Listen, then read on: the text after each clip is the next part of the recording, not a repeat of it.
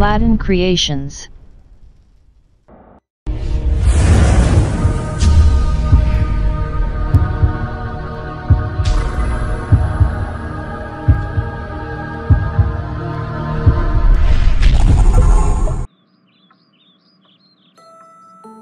Father, Why? do you know about malaria? Tomorrow, school lesson about malaria. Malaria is a serious and sometimes fatal disease, caused by a parasite, that commonly infects a certain type of mosquito which feeds on humans. 4 kinds of malaria parasites infect humans: Plasmodium falciparum, Plasmodium vivax, Plasmodium ovale, and Plasmodium malariae. In addition, Plasmodium knowlesi, a type of malaria that naturally infects macaques in Southeast Asia. Globally, the World Health Organization estimates that in 2016, 216 million clinical cases of malaria occurred, and 445,000 people died of malaria. How is malaria transmitted? Usually, people get malaria by being bitten by an infected female Anopheles mosquito. Only Anopheles mosquitoes can transmit malaria, and they must have been infected through a previous blood meal taken from an infected person.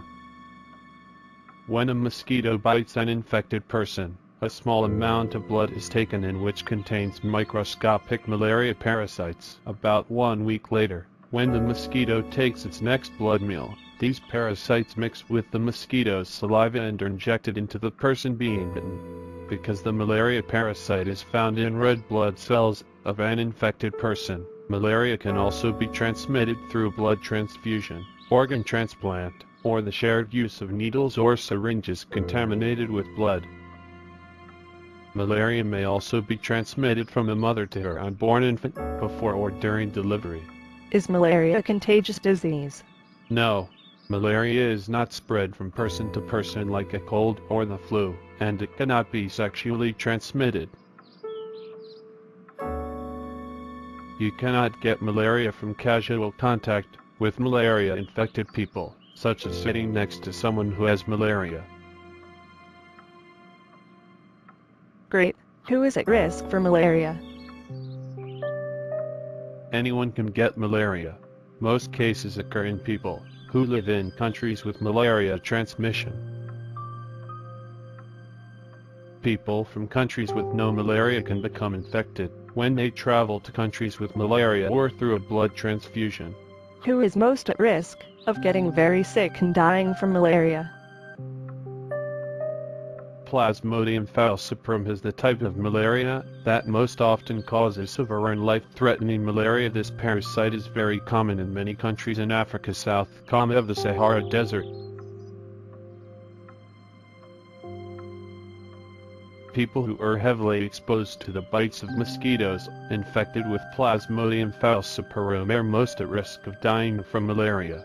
Also, people who have little or no immunity to malaria, such as young children and pregnant women, or travelers coming from areas with no malaria, are more likely to become very sick and die. Poor people living in rural areas who lack access to health care are at greater risk for this disease. What are the signs and symptoms of malaria? Symptoms of malaria include fever and flu-like illness, including shaking, chills, headache, muscle aches, and tiredness. Nausea, vomiting, and diarrhea may also occur. Malaria may cause anemia and jaundice because of the loss of red blood cells. If not promptly treated, the infection can become severe and may cause kidney failure, seizures, mental confusion, coma, and death.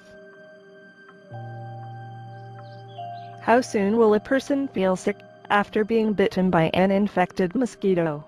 For most people, symptoms begin 10 days to 4 weeks after infection. Although a person may feel ill as early as 7 days or as late as 1 year later. What? Plasmodium vivax and Plasmodium ovale infections. Some parasites can remain dormant in the liver for several months, up to about 4 years, after a person is bitten by an infected mosquito. When these parasites come out of hibernation and begin invading red blood cells, the person will become sick.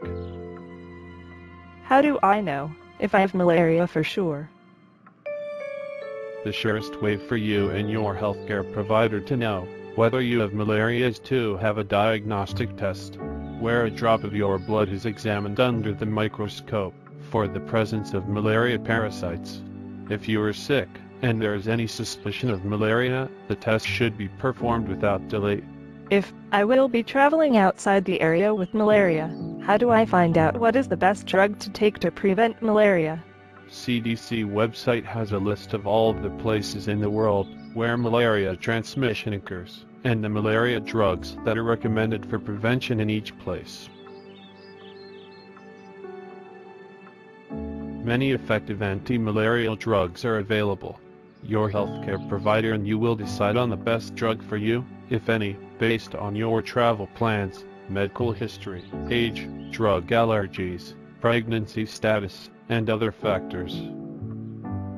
Should infants and children be given antimalarial drugs? Yes, but not all types of malaria drugs. Children of any age can get malaria, and any child traveling to an area where malaria transmission occurs should use the recommended prevention measures, which often include an anti-malarial drugs. What is the treatment for malaria? Malaria can be cured with prescription drugs.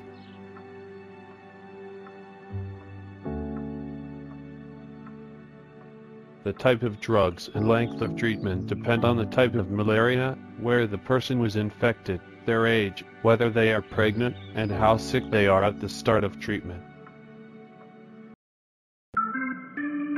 For more videos, please subscribe my channel. And if you like design this like video for you, contact me.